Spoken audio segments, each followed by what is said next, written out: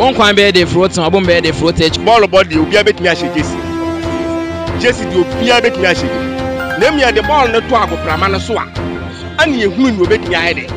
Ahye go. No kura de Ghana for nka. E ba me kura do ko ba bo. Na ma dun kire yam se kana je Japan ana beba. Bisa nya me le si hene. Yam tuye no to se omo ase. So omo so no omo ase nya me amamu a enya adwuma je. Wona bu Canada Japan no wa akokoduro obetimi de ma ahwe.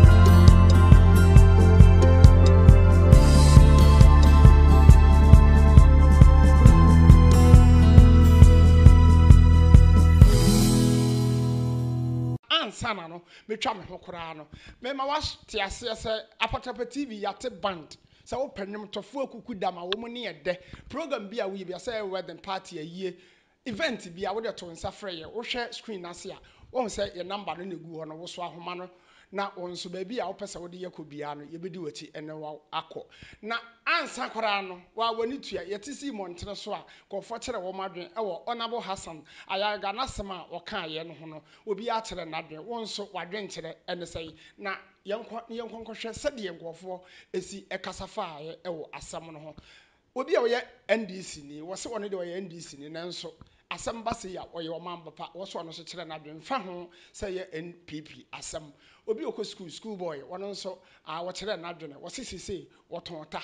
nti nkɔfo akyerɛ ya adwene part 2 no yenkɔhwɛ ne tie sɛ de nsɛm no esi wobɔ ekɔ wieye na wo nso yenhwɛ wadwen kyerɛ yenkɔhwɛ mra oba apakɔ aba eja ipacho na odin de sɛ fami Mary Sare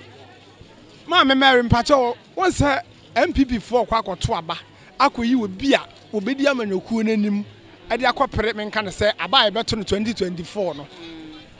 ɛno ho ɛna nipa bɛyɛ 10 ɛna ayi wo mu titi yɛ nto aba ma wo mo na sɛ nipa 10 no ɛna Honorable Hassan Ayarga wɔde abeto dwa wɔse nipa 10 ni nyina nipa ne ho hu paa a wobetimi awele elections ama MPP no ɛyɛ Honorable candidate Japan saa asɛm yi wadwen kyerɛ yɛ wɔsɛ me de ne ho nye me ho ara ne ho hu sɛ okum nipa ana sɛ ɔyɛ de to ɔnde ho de ne ho nye me ho saa what should I say? One only nipa to about money you know. Obetimi abɛwin election 2024. Abana de ye bon pride. You obesi su bia ye de adwen be ma no. San ye obetimi aye Ghana ye no nko ana ye hia. Enti won so ka kyerɛ me. Wo susu sɛ nka nipa bɛ 10 hwan pa na nka no hu a ye to abama no a ɛyɛ. Wona se ade bon ya na be di ye so anka mepe. On na ye obi a ye hwe na obetimi ahwe ye man su ya amaye to no obedi ye so a ye pepa ye da se no won so adwen kyerɛ ade amaye o nseme da mase ma me mpacho akwa Ya eja mpacho na adi ndi sɛ pacho efre me Rita Obare ma mimi sɛ wasɛm won sɛ nkyɛ MPP 4 kɔto aba akɔyi candidate obi obedi amanyokuo nanim enipa bɛ 10 na ayi wo mu ti sɛ ye nto aba ma wo mo enipa 10 no ɛna Honorable Hassan Ayarga wɔde abeto dwa sɛ Honorable Canada Japan ni nipa ne hu pa obetimi de amanyokuo no akodiri bo sha asase so na obetimi awin election ɛyɛ no kore Canada ɔno a na ɛkɔ ya gye ne tum ɔno a ɔmla ye hia no kore difo ye mpɛ na bia ɔmla ɔno a na ye hia na Canada enti nipa dom bɛyɛ sɛ enkono aka no obi ahonye hu sɛ Canada Japan Dabi ɔno a na me se me te ha me suro no pa ɔno so na betimi de akoduru bo hye na asase so Ghana for keka sɛ Kennedy asɛ opentokwa do na asɛm kyenkyen atwan ento ema ntokwa sɛ nipa yɛmfani ni ɛdɔm anim wogye no ho sɛ ente saa yɛ no kole no wɔpɛ ɛna asɛm a ɛyɛ no kore nso wɔka no kore ɔma wo hu sɛ de wo yɛ no ɛnyɛ right ɔbɛmo wo hu ɛyɛ right nso ɔbɛmo wo hu sɛ nipa sɛ bi ne yɛpɛ yɛmpɛ na bia biem ya bele ne na yɛ da asɛ no nso adwen kyerɛ ade amaye me so me da mase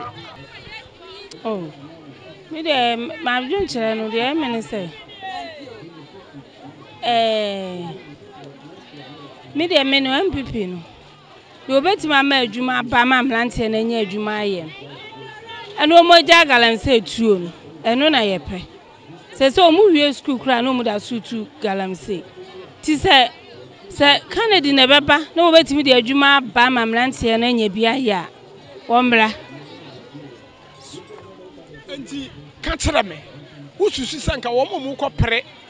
ama ya to aba ma wo mo no hwan pa na ya to aba yi ni se wo ma mampanyini a e wo MPP ma enka apefi se ye wo mampanyini abadi akire Mahmudu ba umia wo ho ye wo alankase wo ho ye Canada Japan enipa de bebrebe wo me ye beten hwan pa na ususu oh me pa alankase ala ade no no na apem ona me pa na che say ono no wadi ayi na chi ache wadi kunye na chi ache eti misusu se wo ba obetima boa ye mrantie no won hu no ma bia ni so Ghana fo bi keka se me ba ya ache ye mfa nkasem ti se da wo ka se wadi akiri ache yi eno de nka ense da nya yi bia bia misusu se ala ba e ba boa ye dase no wade me de madwen kire ne se enipa obetumi aka no kure de ne kure dan ewo no de beto no sa nipa na ewo se ye to aba no ma no enye de obeye kataso mu aso me de madwen kire no enti wo hwa hwan na ka no kure obetumi ade de no kure da ato de da se na mu wo kasa mu na wo kasa Canada Japan ne nimpa odi oka no kure nti nipa bebre suo no ka me de misusu ye ne se de oka no kure no eno na ye nto aba ne ma no enti ba umia anase alankas ane enipadom a aka no wobi ani ho no ma obetimi aboama Ghana ayeye ise ye pedi oka no kure de obedi no kure ama Ghana obedi no kure ama Nyankopon so oye no kwa fo ma nyame ene oman Ghana nyina sa nipa no na ye pe enye de obeye kataso mu aso o me de ono ba mepe adenti no no ne ba o Uzo no open fichiri mu o ma kwaso ebu obi e ma o ma no e no no obi otimi de na sase ama ye DSC immigration die mimi se obeboa e na nse me ko no of hu de okoye ye e na no ofofo aduan ho ye de ne hu so lodu mu ka akese na mo ho koya de hu so lodu mu de ko chema mu to hu nipa mobo otimi de mfisa no beboa ye tinam so oba mepe enipa be nkono no wo mu dooso afri yakoto ho alankase wo ho ba mampanya be de tie ba omia wo ho enti wo mu ni nipa de aka nya obi a ho nya hu ana wontime we ne lesson say ayi nko aka na de Japan nko a so anu na meka zo no open fichiri mu ba bia yi obi obekọ open no kore enti me de ono na me hu ni say wo fa be boa ono so nyame na si hene ba me de me hu ni say makoma me de wana befa nyame na si hene ba makoma mu die wana befa Ghana fo bi ese Canada Japan ate opentokwa asema ene asem kura no asum no wotwene tan ma ntokwa no kura no waka ni po mama bia ho ahi opentokwa no kure eye fita oposu obi ahunu no kure se we na ekọ this wo be ka no kure ntine ndi pata no. They've been disgraced. That is all I can tell you. They should go and sleep and learn sense.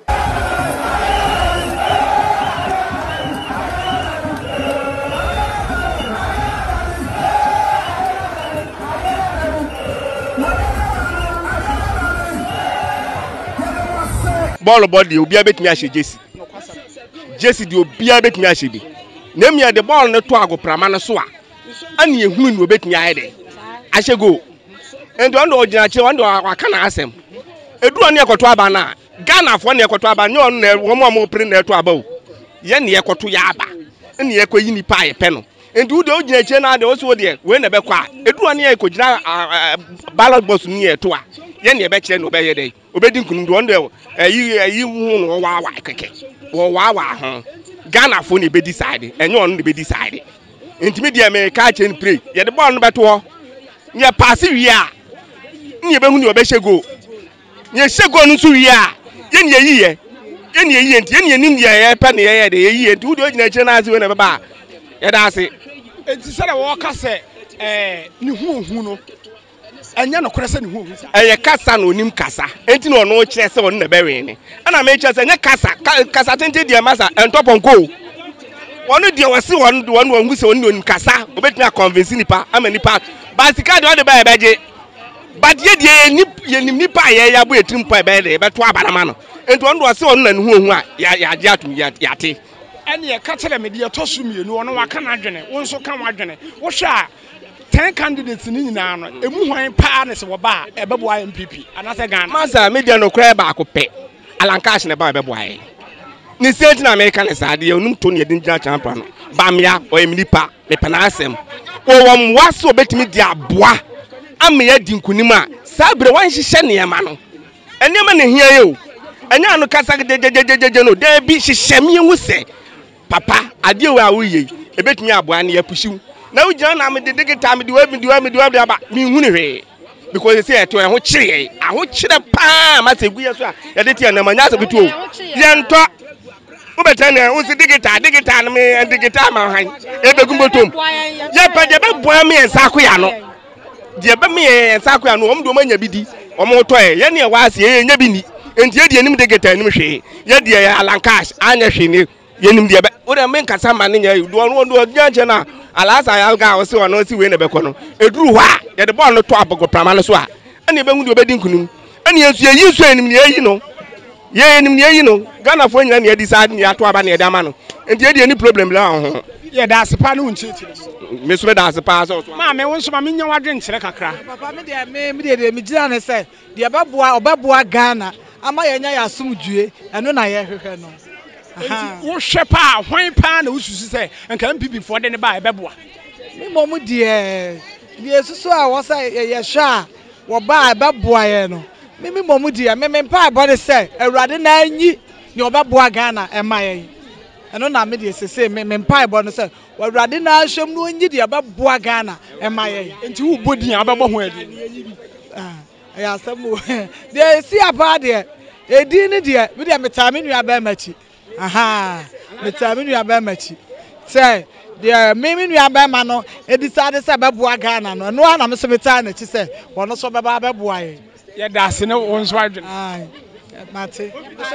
obapa alankash na ne e pe no ti yesre ruade se ruade nya na dom na de da na koma so na emrem na Ghana yeso ye ho ntoe na ese adwadifo kwa yewu because abamu panfo no ne omo tro kita pen no kwa na omo to omo yen adwadifo ne ye omo muye ti yesre ruade se alankash ba yen so adwadifo ye ho beto ye ntie palankash me da ma dwen tre de nka sa align na adu no sunti antoma alankash na yenya omo aka nyina te se no omo don so nipa te no kro omo agya no mama vote na say enti nke pastor ya toma align Nenka align ko esa align na adu no so say MBP fo so ya ko ne de adu so ntimi de align na say ye pass ya toma no Ghana fo bi keka se aduru mi so ye mfa nkasam na mom adwuma a wo beye eno na hia sa asem wo je ne say oh me de enipa de wa ma so hu na ayi enti adu ni so de de kan asam pa enti o ma ne mla ne ehwe ono so na ehu de beye ya da se ne won so wadwe nchetiri ma ya de pa me so me ton meko to mo ba so mo man sa ase ne no so ne atimi adua meko ni ye no mo nya so mo de assistant so asiasi no na nya nya na ebenya ska de store pato akwa ba yeah ja we did the say ya frame me Jewota what the say Jewota bla Jewota me say ya frame Jewota ada how ne say me pato ma mi so asam what's the enche MPP ba kwa kwato aba ko yi candidate obi obedi amanyakuo nenim enipa ba 10 na ayi wo mu tisi ento abama wo mo ano na honorable Hassan ayaga ade abeto dwase enipa 10 ni nyina de no hu po betimi awe ne elections no bleki 8 ama MPP aye honorable candidate Japan sa asemi wade nkyere we say bra ni bra market asi no sa alabo ya salage o sa ya selege o sa ya mligo bra se resistant me say o to mo na ya na wo so mbabu ayo ya ni bra market me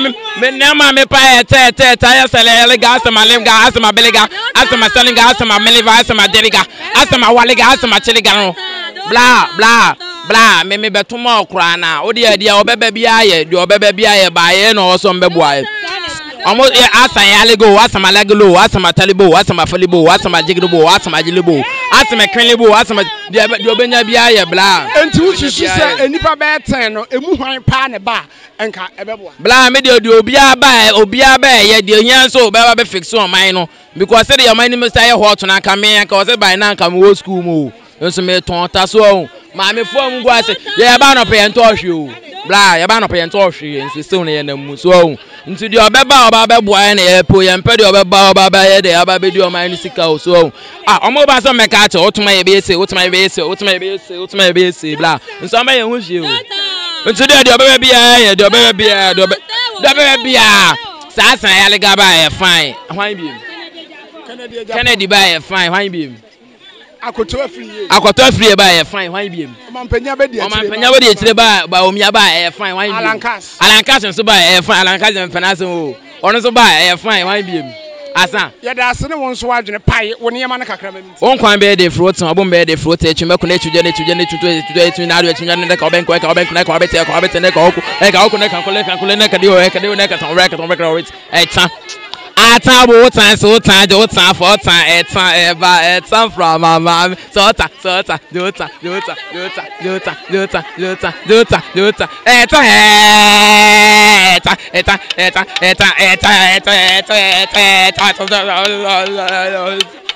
bra menene nya adwene adenti na nene nya adwene menene nya adwene kire se enya no betimi aye me nko amadwen kire dia anka dia wono ne hu ohu pa ma me obetimi aye ene alan me madwen kire no adenti na alan na ufi se obetimi ableki wono na ne hu ohu wono ne betimi ableki enti wono na nka Ghana fo nyina fo madwene e ma no no mumwa no Ghana fo bi kire se ye ka se aduru me so ana me ba ya ta ye mfa nkasam enti sa asem wuti a wadwen kye ye wo se aduru me so ana mba ya kye de mfa nkasam ampa afi je woni ya obeye e na be kire se wo ba obetimi aboa Ghana enye duru so ne ba wo ba ya kye woni ya obeye e na Ghana fo be hu se wo ba obetimi aboa ye enti alanse oba ya kye aye kan se aduru no so se de wo kan ade ene ye na wuhu wo no ho a wo firi se obetimi abeboa ene ya mi hu wo no ho se alan ba obetimi aboa Ghana ne se alan wo bia na ni da ho sa na mi hu ne se oba obetimi aboa Ghana me nko ade ma dwen kire no no ya da se ne won so wadwen kire ade mate me so me da se pa ma me hawa me pache wo we de enche MPP fo bekọ akoto aba akoyi candidate obi obedi amanaku n'anim enipa be 10 ena ayi wo muti se ento aba ma wo mo eno na Honorable Hassan Ayagade abetu dwa se Honorable Canada Japan ni nipa ne huhu obetimi awe ne elections ama MPP sa asem yi wadwe nkyere ye wose me pacho me nko dia ka me hu ni se nka dia wadi party na chi abre no ena nke yentuma me hu me dia me hu ni se nka ba umia wadi akira acha enka se dodo na koma woni mu se nka odi animu a nke be yeye enti nka ba umia e ba nke yepe na chasa me nka na se de Honorable Hassan Ayaga se Canada ena ne hu ohu no enya no kore sa me pacho da bi me hu ni sa tinka yepe ba umia Ghana fo bi keka se ba umia ba ye no wo be ye me nka na system na se o man Ghana e wo digital wo di bibia akọ computer so digital na digital no me nipa ana se ne sika hi obi botom enti so ba sa na obesa beto aso abaye digital enti wontimi moa wo man no asemi wo dwene ho sei papa ye fi se ne won fa bibia anko computer so enye yo ene bibia ye se ye wo computer world enti wo di niam ahye sum ase a bibia baye basa enti digital world ne de enke ye penisa senke wo se ba ne sa ti ba o miamra maye mi fo nkampa Canada Japan enipa be se du a wo mu din abai o mampanya be de atie ma mu du ba o mia alankash na afiri ya koto eni o mu do so enti obi ya hu nyehu ese Honorable Canada Japan se mi mamu je me pede odi mpuntu beba odi adwuma ba me ma nya na munye bia se wati ti mo wira mu de shop oba vas kura o wi na otifie na no so asna ye tosom eda wo so timi ye fi se Canada Japan ba nka mepe Ghana fo bi keka se edom anim no ya na obi edidi di nanim ye obi a won pentokwa ana wonye hehe nani so nya hye obetimi adi domanim anso wana bo Canada Japan epentokwa ana se obi nani so hye dodo sa nipai ye ntimi amani ni edomanim asemi wo dwene ho sei o meme de chese sabi se wo nya ntokwa kon na omo kokonya pede wonim kasa na se ntokwa me me free se nka menya de ode adwuma beba mankora nya bia ya nne nka mepe me pa cha me fuaso wona bu Canada Japan no wa akukoduro obetimi de mama ahwo nti afuwe breaking the 8 no wona bu Canada Japan ono na betumi ayi mama ahwo nti me fuwa ne de no so enti nipa be se enkono a aka no mampanya be de ache baumia eka ho alankas ka ho afiri ya akoto kan tete nipa be enkono obi entimi fa mama nhwe wo me de mg di ne se wona bu Canada Japan betimi de na ahwo Ghana fo bi keka se wona bu Canada Japan ase opentokwa dodo e ma ntokwa asem ehu hia kwa no asom tan sa nipa yi ye mfa ni nipa edomanim odwene ho sei anu mpo anu de enye nipa ensam keka obi a na enso wo no ho oba onye sa obeka nipa nyina abom e ma ntokwa odi enye oba ye be hu se sa wona bu Canada Japan wo ye nipa pa obetimi aba ama oman na ayeye enti wo de ususu se Canada na ne hu me pa cho an me susu se Canada na ne hu we mfa na mra na ma dun kire nyam se Canada Japan na beba me se nyame na si hene yentu ye nkoto se omo osoro omo ase so omo osoro no omo ase nyame amamu a enya adwuma nti e ogidie wo yemu se eden a ono na beba Canada Japan se da wo ka se nyame na si hene ebetima ba se nyame be si hene kra na enye ono a eno nso e nyanwa no do ba bia e de epe ye de hia oman ne se oman ne be ko asomwie aboa na adwuma akoso na sika nso aye na obi anya adwuma aye na ye pe tie de bia ba ye mpo ye tam enti me ka se wankasa no yiwu de na kire me wadwene de wo pe no a nipa du ni nya hwan nka pe ka na Japan na mpe no pese ona wa kokuduro wotema ji so oba ye ba me ho atoye to ono anam de ka me pe no Ghana fo bi se ase wo pentokwa dodo pa cha oba bu ka se amfa to so ma ne nya ho wansa ye nipa de eden na enso won nti mo mpa aba ye nya minti ebe ye nti e de so oba adwen sa kira nso ye de e wo ho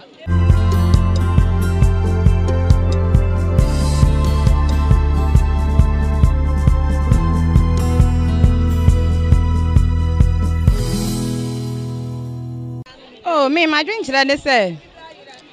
yan me NDC ni enti se alan yo nipa 10 a omo ba nyina mama de omo ti ko behwe fom all of them they inside because adene de wa wo hwe se de economy pesi kwai de na sense san ye bia ntimi ama de obeba bia de ombe yi ni bia mama be yi na bofom sorry your strategies any baby namun obey na boho o de fasa ba bia nsuo nka ya wa vimpa e wa rehemu se mama be yi na hwe wo se wo ya NDC ni de mami misaw se NDC de mato aba yi yewura mahama awie se running mate na anaso abedi etire obedi nati no utusu se hwan wo yi na nka bebo oba no kura de dada na wo yi no mi se na mempe the women of Ghana will not forget ba ma no nuru dwom anti se no me pese nkoyi bema eno beboa because a man no ye shada eni abrehemu wo ma mu bebere sa anti bema ba eye pa beboa ye pa nti mi susu se wanyi bema omo bema bidin bema ndie mi ntimi modi enti wono ano ohwehwemu a na de otimi ni ebetu anama obeye no omo ni din na moa ye menene ya adwene pa Canada Japan wono na mo de ne ba obetimi de MPP fo no moko ono kura mpo no ebi obefa na 3 touch on fa na easy sa eto ono de mo de ne ba ebebo am kakra ba still no vote no for our economic management team. We have Professor Jambafo. We have Alan Chiramatin. We have Honorable Osafo Mafo. We have Ken Oforiata. What a solid team. Tiji so moye adwumaden ni yi. Sa de beboa wo. Enti wo susu se hwan ne nke bank wo mbefa na one touch. Say de wo ka se we no ebe be na man kakra. ene nkomo fa akua donko mu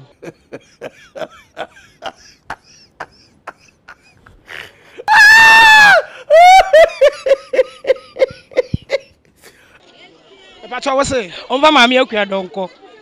akua donko de se wonya MPP amanyoku oh sene ono de ne ye free say